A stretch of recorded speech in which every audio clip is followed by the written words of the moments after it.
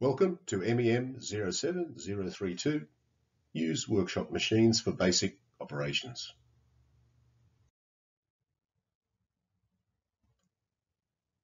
This lecture is a supplement to your student workbook and other resources made available to you. Make sure you download the student learning manual, as this will help you complete the online quiz and will help you complete the practical assessment. In this unit, we'll be learning about basic machine tools like lathes, mills, drills, horizontal and vertical borers, their capabilities and uses. Student resources. Good, reliable desktop publishing software is vital for engineering tradespersons.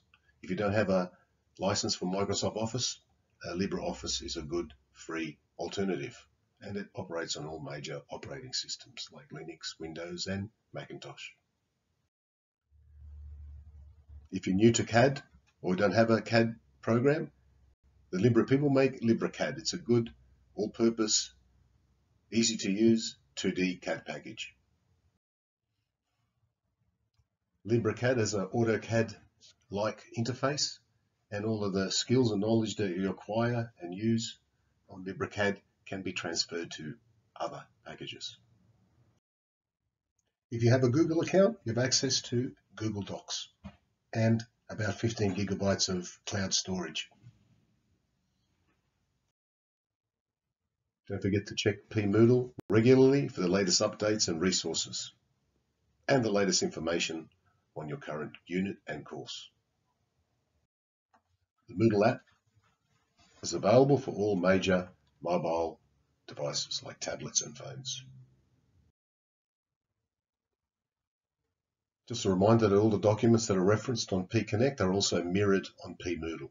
So if you don't have access to pConnect or having trouble with pConnect, you can download all relevant documents from pMoodle. All the adapters, hoses, and components referenced in these tutorials are referenced from the Pertec catalogue. Keep in mind you have access to these online from pertec.com.au. The recommended textbook for this unit is the Fitting and Machining Trades textbook.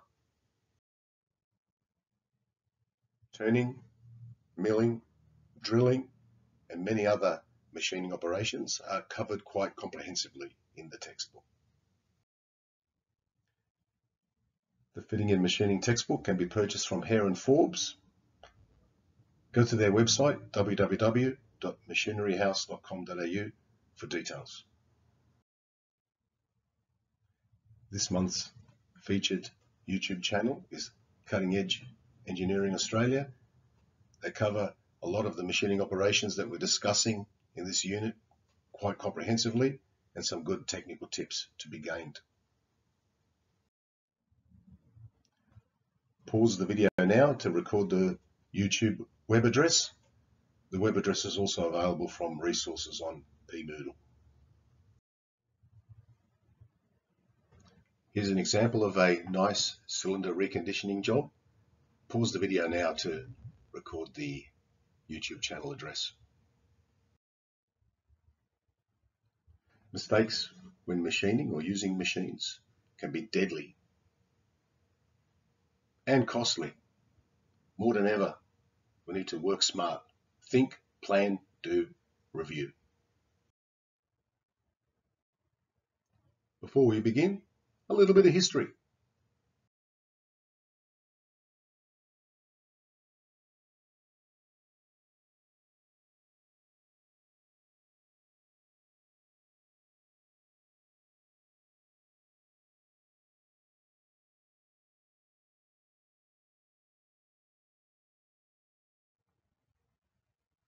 One of the first machine tools to be built was for creating screws. Henry Maudslay developed the first industrial practical screw cutting lathe in 1800. This is the great grandfather of the modern day lathe.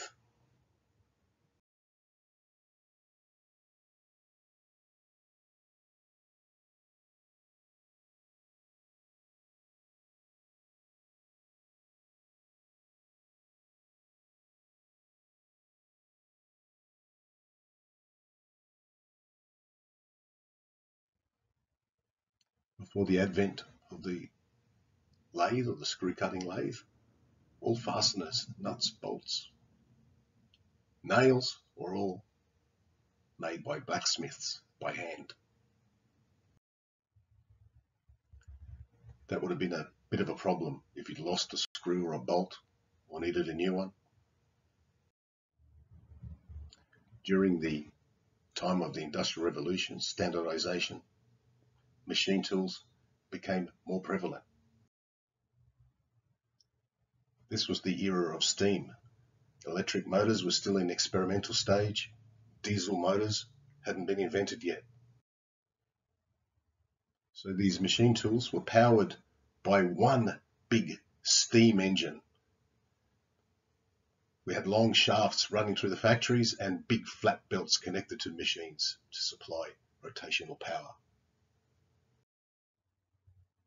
Apart from how, for example, lathes are powered, they haven't really changed that much. In 1888, Nikola Tesla invented the first practical induction motor. This one operated with a two-phase alternating current.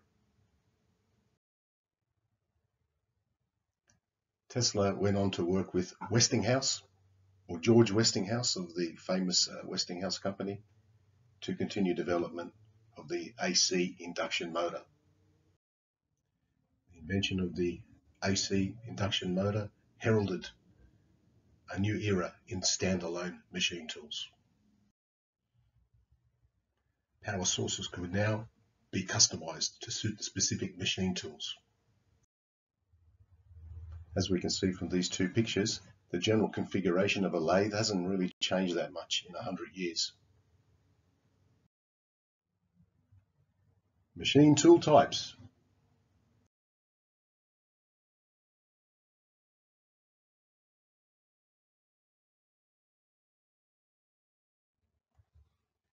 For convenience, we're going to divide machine tools into two categories.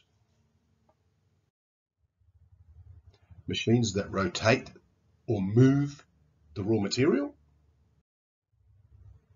Lathes, of course, vertical borers, and planers are some examples.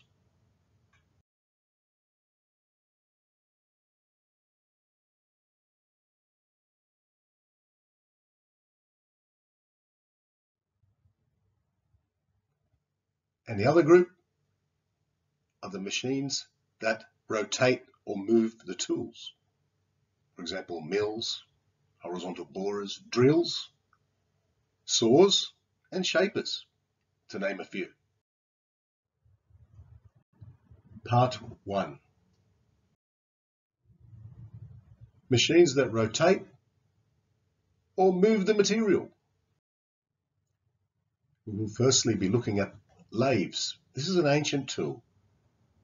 It can be traced back for thousands of years. One of the most important machine tools is the grandfather of them all, the lathe. It was the first machine tool that led to the invention of many other machine tools. Most lathes contain the same features. It's important to remember that on a lathe, there are two methods of feeding the carriage. The lead screw, this is for screw cutting, and the feed rod, this is for general turning. Keep in mind that sometimes they can be both incorporated into one threaded rod with a key slot going through the center.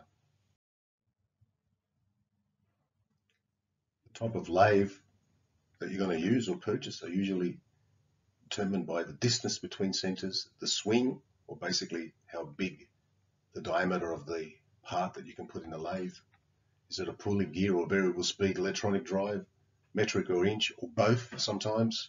And what's the power source, single phase or three phase? The center lathe, or sometimes referred to as an engine lathe, are usually used for one-off jobs and maintenance applications. During the Industrial Revolution, automation was still not a common manufacturing method, so machine tools were modified to make them suitable for production work. The turret or capstan lathe is an example where a standard lathe was accessorized with turrets and multiple slides to facilitate production or mass production. The turret or capstan lathe could be referred to as a semi-automatic, manually operated machine tool. The idea of making a machine tool semi-automatic for production runs was used on all types of machine tools, not just turret lathes or not just lathes. Here we can see a capstan lathe. The difference between a capstan lathe and a turret lathe is, on a turret lathe, the whole carriage moves where the turret's mounted. On a capstan lathe, only the top slide moves. Here we can see the operator moving the handle back and forward on the carriage, which indexes the turret, which introduces a different tool to the workpiece. As we can see also towards the spindle, that we have tools approaching from both sides of the spindle.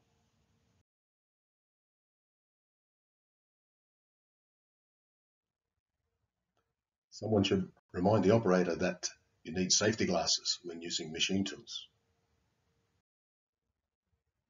Here we can see typical nomenclature for turret lathe parts. Towards the end of the 19th century, automatic machines started to become a lot more prevalent in mass production type situations.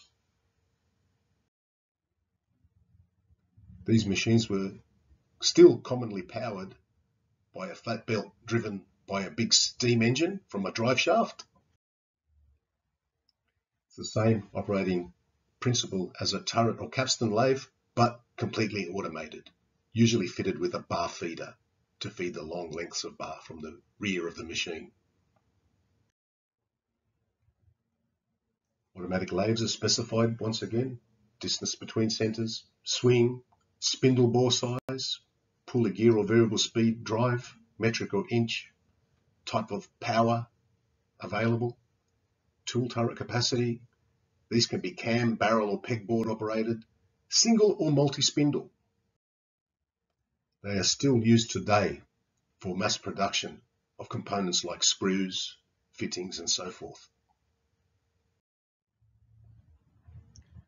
The camshaft is visible in this example. Camshaft rotates, moving the slides, opening the collet, feeding the material.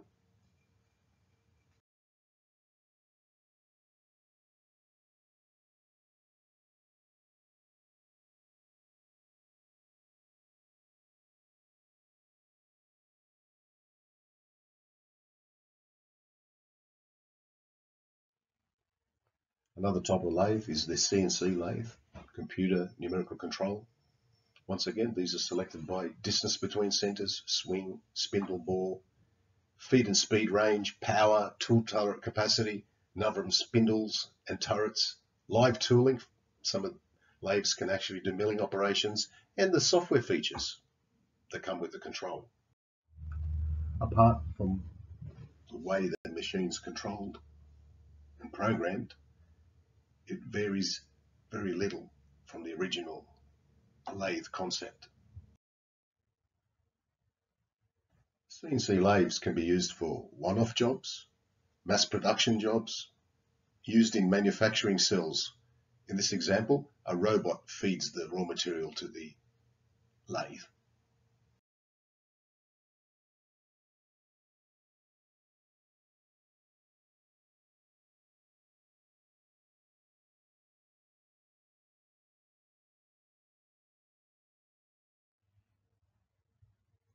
In the last 10 years, we've seen a phenomena of having hybrid machines where they're both a lathe and a mill.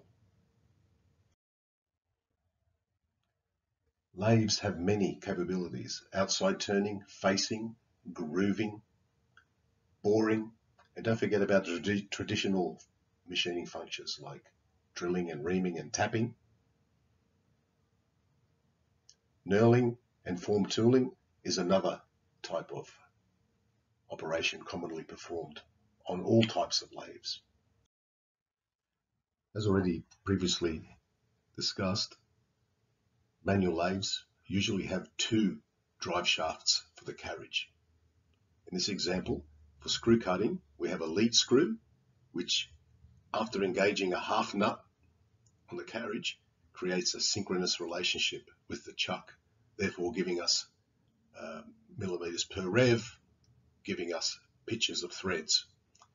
Change gears can be used to convert lathes from metric to inch, and some more expensive lathes, this can be done through a gearbox with levers. Threads can also be created without the assistance of a lead screw. Here we have a die head for creating an external thread. The die head's mounted in the tailstock, and we have a tapping holder placed in the tailstock for creating an internal thread. Another common function performed on the lathe is taper turning. For short tapers, the compound, or sometimes referred to as the top slide, can be used. This top slide is basically offset at the desired angle, and then a little handle behind the top slide introduces the tool into the material. For longer type tapers, taper turning attachments can be fitted to the back of the carriage.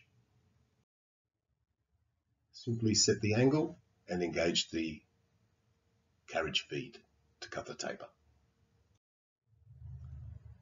Another common method of creating long tapers on a lathe is between centers and offsetting the tailstock. We will be looking in detail to screw cutting and taper turning in a future unit. Work holding on the lathe. We can hold things between centers. This is useful for long workpieces or for taper turning. We have the common 3-jaw self-centering chuck. Keep in mind we can get 6-jaw self-centering chucks and 2-jaw self-centering chucks. There is the 4-jaw independent chuck. Each one of the jaws moves independently. We can hold square, non-symmetrical items, castings. For accurate and production work, we have collets and collet chucks. These are basically sleeves that are size to size with the material. Face plates enable us to bolt or clamp workpieces to the spindle. Here we have some work holding examples. First one is a faceplate. Second one is a 4-jaw independent, in this case holding a square piece of metal. And on the right hand side is a self-centering 3-jaw chuck. Holding workpieces between centers is a very common practice used on center lathes. It can be used for long workpieces, taper turning, and sometimes components can be mounted on mandrels, which are then held between center. Long workpieces can also be held on a lathe with moving and stationary steadies. And for very long shafts, in conjunction between holding a component between centers. Long workpieces are supported in the tailstock using live and dead centers, or centers that revolve. In the case of a dead center, it doesn't revolve. And we can have tailstock chucks that revolve. Tools can be mounted in the tailstock as well, with the use of a collar chuck or a drill chuck, or a taper shank tool that slips into the Morse taper in the tailstock sleeve. Here we can see the various tools that can be held in the Morse taper in the tailstock. We've got drills, reamers and specialized drills, collar chucks, and various Morse taper adapters to move up and down different Morse taper sizes. Cutting tools for lathes. High-speed steel is a common cutting tool alloy used on lathes. Cutting tools can be purchased pre-ground or as blanks for manual grinding. If you are manually grinding the tools, you need to take note of the clearance angles, because each particular material has a different requirement for cutting tool angles. Not all high-speed steel grades are the same. Some grades are tougher, some grades are harder. Use the appropriate data sheet from the supplier or reference the machinery's handbook for the correct high-speed steel grade for your application. Another type of cutting tools used on a lathe are carbide tip tools. Carbide tip tools are manufactured via the process of powder metallurgy. Tungsten and carbon and other alloying materials are pressed under high pressure and temperature to form the carbide tips. These carbide tips are then brazed onto tool steel shanks. As with the high-speed steel tools, the tool angles need to be ground to suit the material that is being cut. There are also different grades of carbide, grades for toughness and grades for hardness, and some in between. Carbide inserts are available as indexable inserts. As the cutting edges become dull, they can be indexed or turned over, and then once they're all blunt, they can be disposed of. Carbide inserts come in hundreds of different grades and configurations.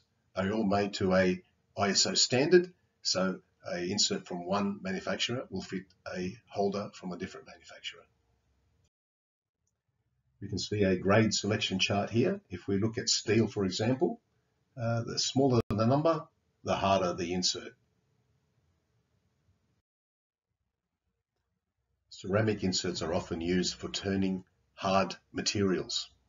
Again, they are very hard, but not very tough. They're easily broken.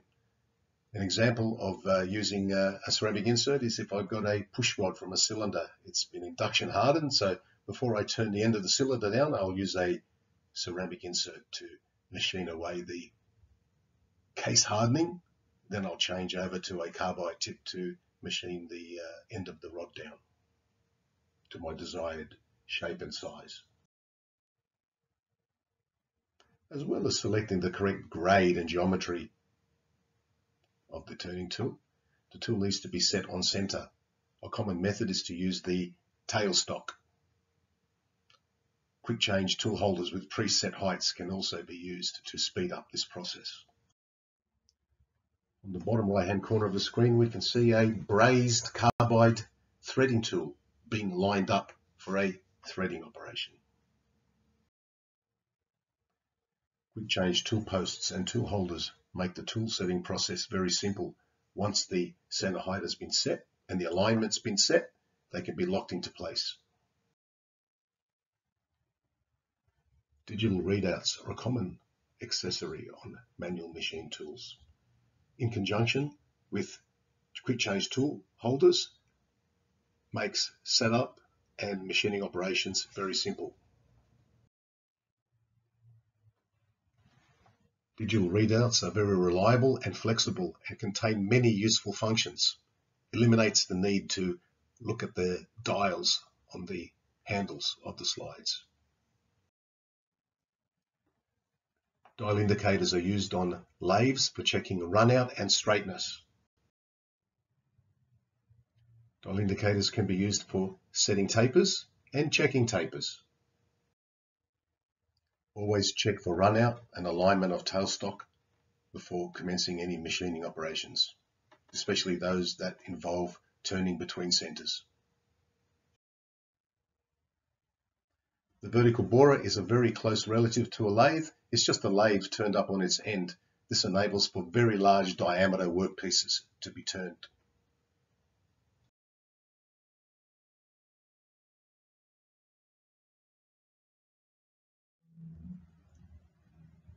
Although we're not rotating the material, we're moving the material, and the tool is basically positioned in one spot. This is the planer, not to be confused with the shaper. In the shaper, the material is stationary and the head moves back and forward. Part 2. Machines that move or rotate the tool. This includes milling machine, drill press, and horizontal borer. Let's look at milling machines. As with the lathe, the general configuration hasn't changed much in the last 150 years. On the left-hand side of this slide, we can actually see a milling machine, a horizontal milling machine that was powered by a flat belt, which was connected to a drive shaft, which was connected to a big steam engine. Most milling machines can be identified as having 3 moving axes: X, Y, and Z, the Z axis being the one where the tool rotates around. The mill is a close relative to the drill, but unlike the drill, the mill can cut longitudinally and axially in the X and Y direction. Let's have a look at the vertical milling machine. They can be specified by the XYZ travel, the power, the bed size, tool capacity, how big a tool can we fit in the machine, the accuracy and the speed. Here we can see a vertical milling machine performing a boring operation. Next is the horizontal milling machine. Again, specified by the XYZ travel, the power, the bed size, the tool size capacity, the arbor length, that's the shaft that's going across the bed, the accuracy and the speed. Horizontal machines can be used with a long arbor or a short arbor. The arbors are the device that holds the cutting tool in the machine. Pictured here are some milling operations used with the arbor on a horizontal milling machine. On the left-hand side, we can see some machine beds being gang milled, typical production method, and straddle milled. This horizontal milling operation is using an arbor. The support device on the end of the arbor is referred to as the yoke, and the side and face cutter is machining a slot in that billet of steel. A universal milling machine offers the best of both worlds, where it can be either a vertical or horizontal milling machine, or a vertical horizontal milling machine and a horizontal machine that can use an arbor and a yoke for doing straddle and gang milling operations. Another common type of milling machine is the computer-controlled machine, or CNC machine. There are a number of different milling cutter profiles available for milling machines, and once again they're available in high-speed steel or in carbide or indexable carbide formats. The feed direction in relation to the cutter rotation is a factor that needs to be considered when milling. Conventional milling is a lot better suited for older machines and for less rigid machines. The disadvantages are it's less accurate and it's poorer surface finish. Climb milling is a better option for more rigid machines as it's accurate and produces a better surface finish. The disadvantages of climb milling is it does require a more rigid machine, more horsepower. Again, it's not suitable for older, less rigid machines. A lot of smaller milling machines are fitted with a Morse taper spindle, very similar to the one in the tailstock of the lathe. This is usually for the lighter machines. Another very common tool holding device is the R8 system. These are available in collar chucks or arbors with drill chucks or Morse taper sleeves fitted inside them. The most common are the International 30, 40 and 50 arbors. These are available once again as shell end mill holders, collar chucks, Morse taper sleeve holders. The milling machine, work holding. We have the workhorse of the milling machine is the milling machine vise. These vices are available purely mechanical or hydromechanical with some hydraulic assist built into the moving jaw. As with the bench vise, care should be taken that the workpiece can be damaged from the hardened jaws of the vise. Use vice guards or jaw protectors when using machine vices. Another workhorse of the milling machine is the clamp kit. Other common work holding devices on the milling machine are dividing heads used for drilling PCDs, cutting gears. We've got rotary tables, 3, 4 jaw chucks. We can even fit a lathe faceplate on a milling bed if we have to. Angle plates. Let's look at drilling machines. The most common of these is the column drill, the pedestal drill, and the radial drill. Most industrial drills are fitted with a Morse taper in their main spindle. Tools can be shared with the lathe and with the mill if they have a Morse taper. As with milling and turning tools, drilling tools are also available in high-speed steel, treated high-speed steel, carbide tip, throwaway tip. Other tools used on drilling machines are trepaning tools for cutting large holes, large diameter holes. We got the regular hole saws. And let's not forget our reversing tapping heads for creating internal threads. Any of the work holding devices used on a milling machine can be used on a drilling machine. Drill vices are a very common accessory on drilling machines. In the video we can see that the drill is being fed into the material using an automatic feed.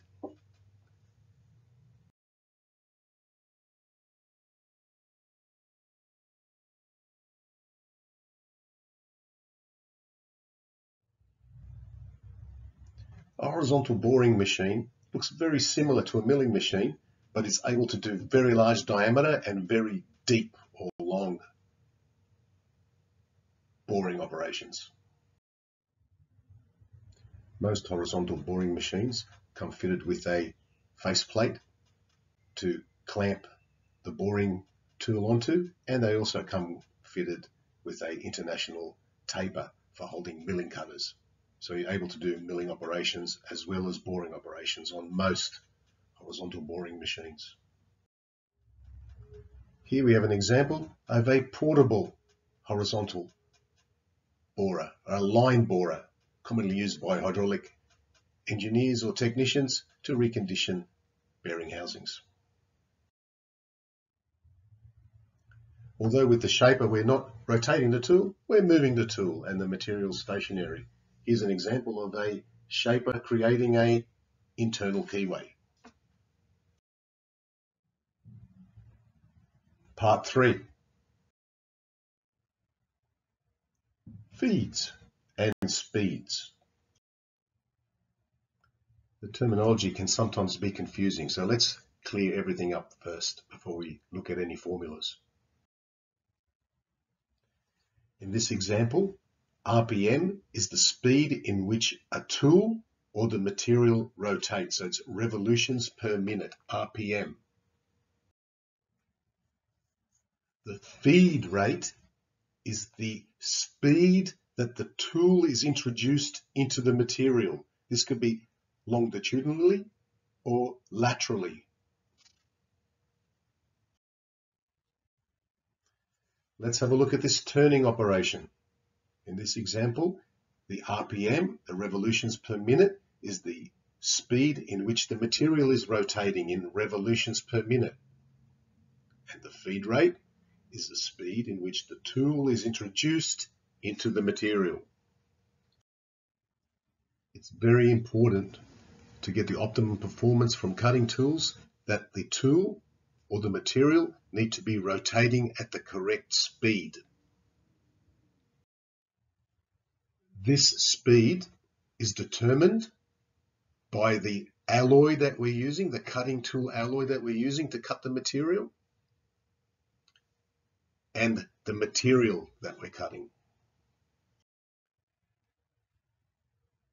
Cutting tool manufacturers specify this value as cutting speed. Tool manufacturers give us the cutting speed in meters per minute. So if there's rotation involved, like a milling machine or a turning machine, a lathe, we need to convert that meters per minute into revolutions per minute. We can use a formula to convert meters per minute into revolutions per minute, or we can use tables.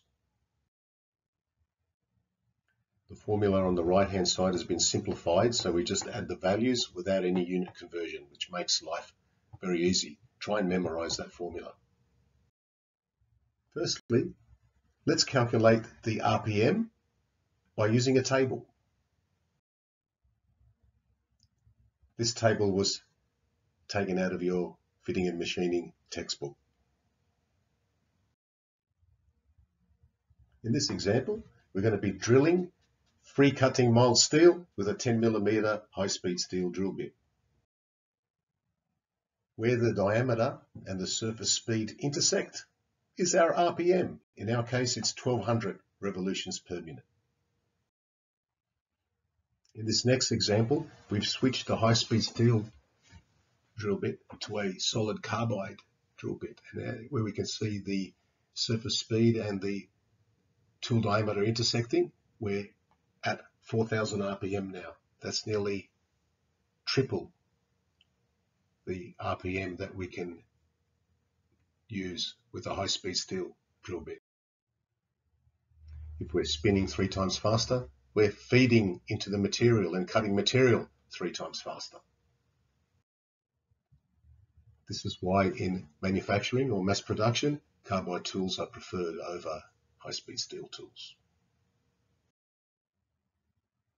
Now let's work out the same RPM using a formula.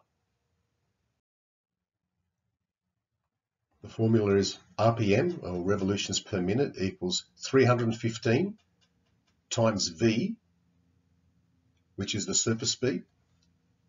We'll get the surface speed from Machinery's Handbook or from the tooling manufacturer, divided by D. Keep in mind there's no unit conversion, so in our case it's 315 times 35 meters per minute, which is the surface speed recommended from the tool manufacturer, and it also corresponds with a surface speed on our chart, divided by 10, which is the diameter of the tool in millimeters. So the RPM, a little bit more exact using the formula, it's 1100 revolutions per minute. Now let's use the same formula to work out the RPM using a carbide drill bit. So 315 times 125 meters per minute, which is the surface speed from our chart or the tooling manufacturer, divided by 10, which is the diameter of the tool in millimeters, 3,900, pretty close. Here's an example of cutting feeds and speeds for milling plain carbon and alloy steels from the Machinery's Handbook. We've got various tool alloys here like high-speed steel, cobalt, carbide, etc. And we can see here that the surface speed is given to us in feet per minute. Obviously, we've got to convert that to meters per minute so we can use it. So 3.280 times feet equals meters. The cutting tool manufacturers or suppliers will usually supply a data sheet specifying recommended feeds and speeds for their particular products.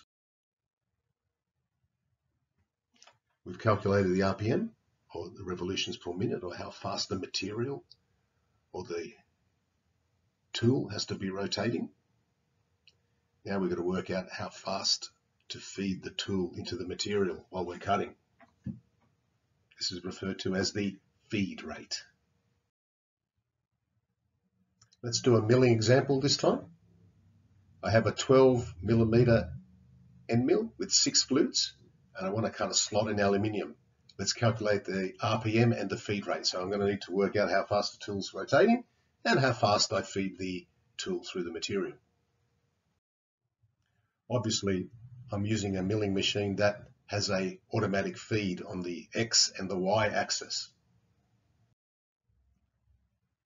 The first thing I need to do is calculate the RPM of the end mill.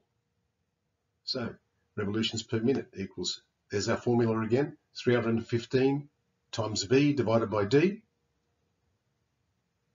RPM equals 315 times 125, which is the cutting speed from the machinery's handbook in meters per minute, divided by the tool diameter, which is 12. So my RPM is, or revolutions per minute, is 3,280 revolutions per minute. So I'll set that on my machine gearbox to the closest speed possible from the speed selector chart on my milling machine. We have another simple formula. Feed rate equals RPM, which we calculated with our previous formula, times N, which is the number of teeth on my cutter, times C, which is the chip per tooth value. Let's have a look at our feed rate formula. 3,280 RPM times 6, which is the number of teeth on my cutter, times 0.1, which is the chip per tooth value from the data sheet that came with the tool. I can get this value out of the machinery's handbook, and my rule of thumb value is usually about 0.1 for these type of operations. And the answer is 1,968 millimeters per minute is the feed rate at which I would introduce my tool into the material. Obviously, with a lathe, we're rotating the material, so we apply our RPM formula to the material diameter. Usually with a lathe, feed rate is specified in millimeters per rev. And yes, you guessed it, I can get the recommended feed rate in millimeters per rev from the machinery's handbook. Here's an example of cutting feeds and speeds for turning plain carbon steel and alloys, for an example. In this data sheet, the surface speed is given in feet per minute, so I'll have to convert that to meters per minute so I can use it in my formula. Feet per minute times 3.280 equals meters per minute.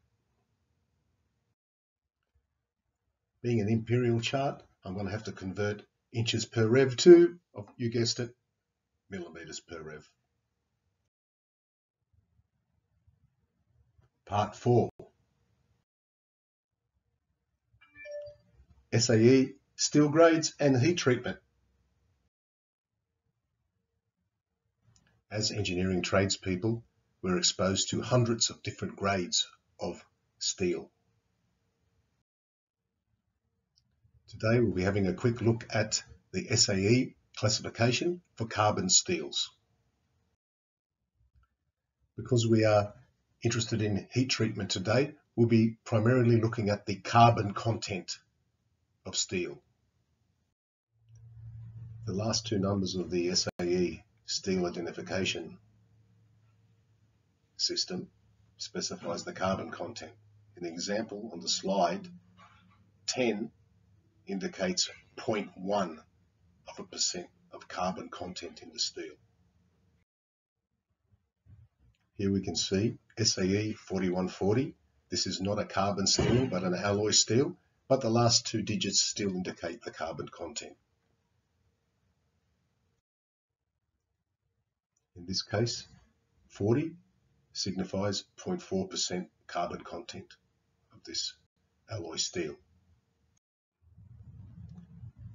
We will be quench hardening our steel in this example. Therefore, I need a minimum of 0.3% carbon content in the steel to enable it to be quench hardened. In this case, I'll be ordering some carbon steel of SAE 1045 grade. It has a carbon content of 0.45%, and thus enabling me to quench harden it. According to my heat treatment chart, my SAE 1045 carbon steel needs to be heated to 850 degrees for hardening and reheated to 350 degrees for tempering to get a result of 45 Rockwell C hardness. So if I look at this color chart here, I'll have to heat up the steel until it's about orange red. That'll give me around 850 degrees Celsius. And then I'll quench it in water to harden it. Then I'll reheat it until it's around bluish color, and then let that cool down naturally to ambient temperature, and that will give me some tempering, which will make it tougher.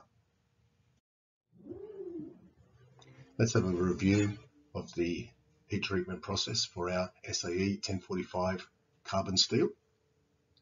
Firstly, we'll heat it to around 900 degrees and then quickly quench it in water to harden the steel. Then we'll reheat to about 300 degrees Celsius, and then we'll let it cool down naturally so we can temper the steel or give it some toughness. Hardening alone will cause the steel to be too brittle. By tempering the steel, it gives it some toughness, some shock resistance.